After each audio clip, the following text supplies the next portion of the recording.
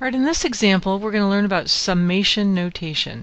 So this is my big goofy looking E, which means summation notation. I guess that's as good as I can draw it. Alright, so some terminology here. So this right here we refer to as the index of summation. And this k equals 1, this is our lower limit. So think of it as the start place. And the 6 at the top, that's our upper limit. So think of that as our end place. So we want to write out the terms and evaluate it. So what we want to do is we want to find what this means when k equals 1, when k equals 2, 3, 4, 5, and finally 6. So when I let k equal 1, then I've got 3 times 1 minus 1. So 3 times 1 is 3, minus 1 is 2. When k equals 2, we simply put 2 in for k. So that gives me 5. For k equals 3, we put 3 in for k.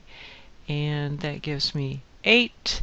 And when k equals 4, we put 4 in for k, and so I get 11. And when I put 5 in for k, then I get 14 equals 14. And the last one I'm putting 6 in, and I get 17.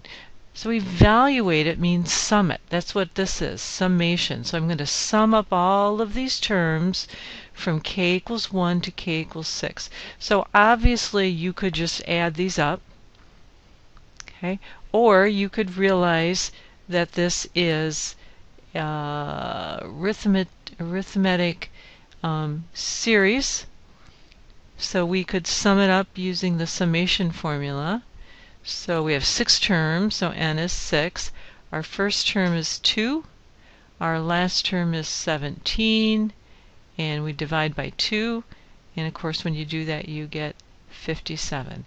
Those of you that have used Excel before, it's a program in Word, might recall if you put some numbers in a column and then you highlight the whole column and sum it up. You might, next time you do that, you might notice to see if you get that summation sign when you do that. Well, that's what that's doing. It's summing up the whole column there.